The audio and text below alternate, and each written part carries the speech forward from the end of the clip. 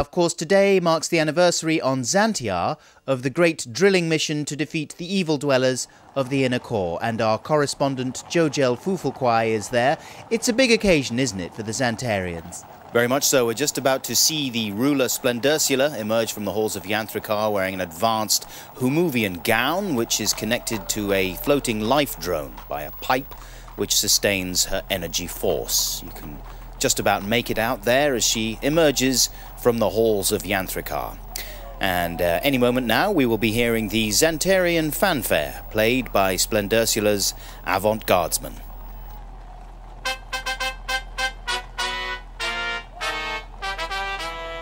And here she is, the energy pipe from her floating life drone clearly visible now.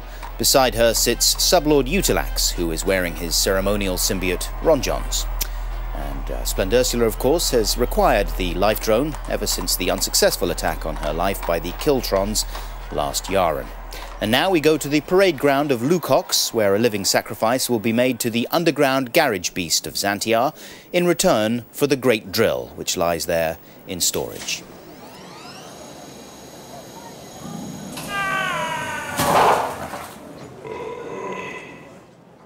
And looking on, as the underground garage beast retrieves the great drill, are the Xantarian Guard. And just like Sublord Utilax, each guard wears his own unique symbiote.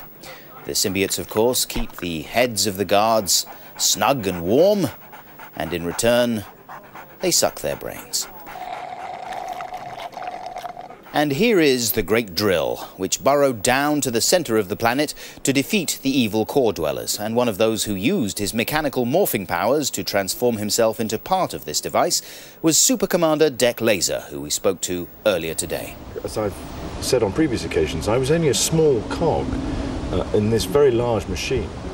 When there were 27,000 of us that went down in total, 8,000 miles. Which was an extraordinary feat of achievement.